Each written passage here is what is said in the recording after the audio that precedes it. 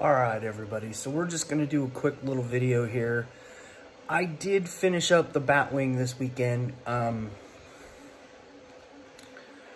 I clear coated it, got it all. I got it on its base. I took a bunch of pictures, so they'll be at the end of the video. This isn't going to be a very long update. So basically, I clear coated it throughout the week. Let it sit. I got the window out. And it was fairly clean, so I didn't have to buff it or anything, thank goodness.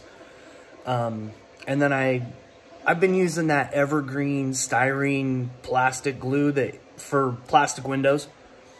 And it seems to work a lot better for me.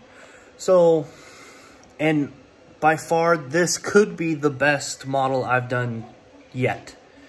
There's a couple issues with the kit, but I can't really, well, I shouldn't say that. I probably can fix it. I just have to, but I'm just going to leave it. And I'll explain that once I turn this camera around. I will talk to you guys a little bit. All right, so we got the camera turned around here. And like I was saying, the clear window turned out really, really good. I really like how that plastic glue that Evergreen came out with works so good for gluing in windows and stuff.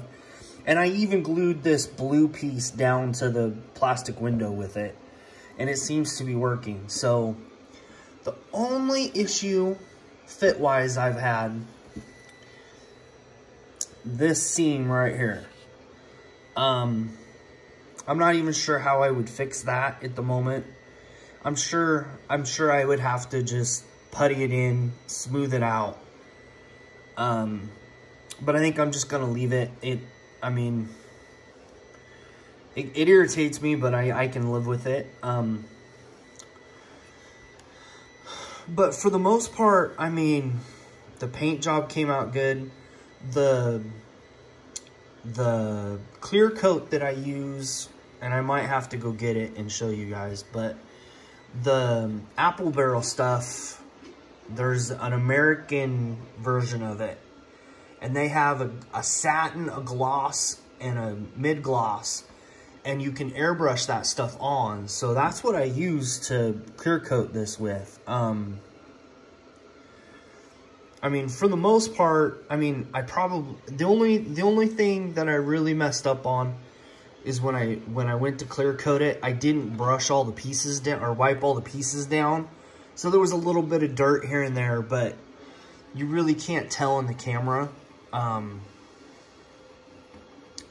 other than that, I do like how this turned out. But for the most part, this is done.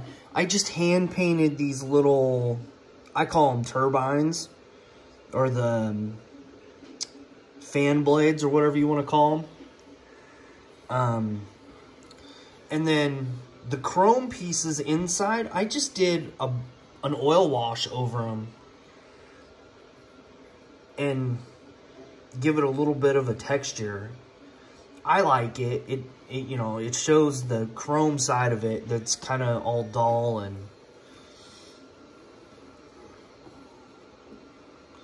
but yeah, for the most part, this guy is done. I'm really impressed on how this turned out.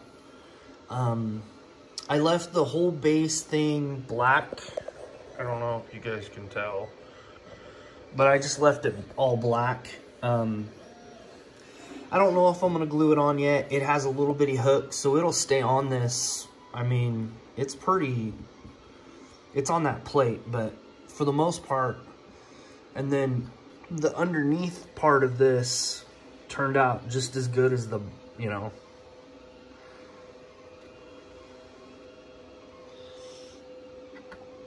I think I did leave a couple of scratches on it, but overall, I'm really impressed on how this turned out. My next kit, I'm kind of wanting to do a helicopter. I'm really wanting to do a helicopter next. So that might be the plan. I don't really want to do the off spray, so I might just do an off thing. But for the most part, though, here it is. It's all done. I think this will go in a glass case somewhere. I have what do they call them? Chero cases in my bedroom that I've been putting stuff in. And this backdrop for the city is actually from the '89 Batmobile. So that's why I pulled this out. It kind of gives it that cityscape Gotham look, you know. But, I mean, if I was to do another one of these, I'd probably try to light some of this stuff up. But I couldn't figure out how to make it all work. So, I don't know. Maybe next time. I don't know. Okay? I will talk to you guys later. And pictures will be at the end. Thanks. Bye. Oh, yeah. I was going to show you guys what I use. I use this American Dura Clear. It's satin varnish is the one I use, so it's got a little bit of a gloss to it, but it's not like a matte finish or anything. They do have, like, this is a gloss one. I have used this in the past. This is really good stuff. I got to just get some more of it. And then I think the other one is a soft touch varnish. This stuff is like a matte coat. I don't know. I try not to spray pretty harmful stuff, and that's probably about the least harmful thing that I have in here. So yeah, but for the most part, that's kind of where the update was. Hopefully you guys enjoy the pictures, and I will see you guys next time. Bye.